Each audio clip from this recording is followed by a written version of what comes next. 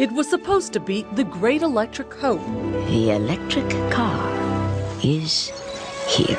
GM's EV1 that went away about as quickly as it came.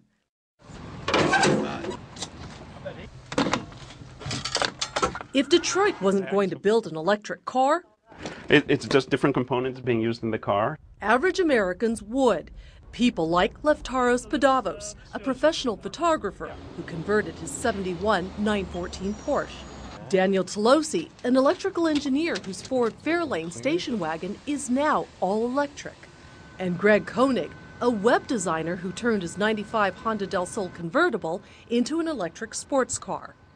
Oh, it's a blast to drive. They are do-it-yourselfers who basically taught themselves how to convert gas cars to all electric.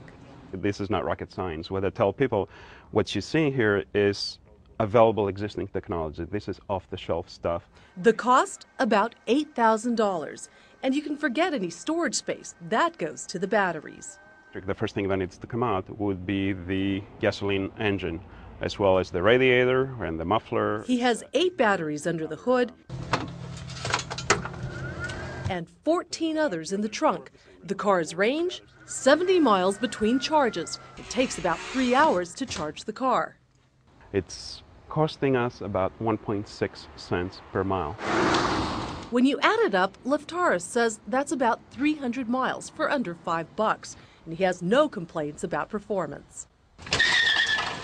Each month, the Electric Vehicle Association of Southern California meets to compare cars and notes. It's the only way to drive. You know, electricity instead of oil, much better. It's all domestic, it's clean. With gas prices now above $4 a gallon, these drivers are trying to send that message to automakers scrambling to come up with fuel-efficient vehicles.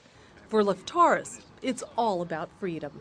When's the last time that you actually cared about the price of gas? I can't remember. I don't look.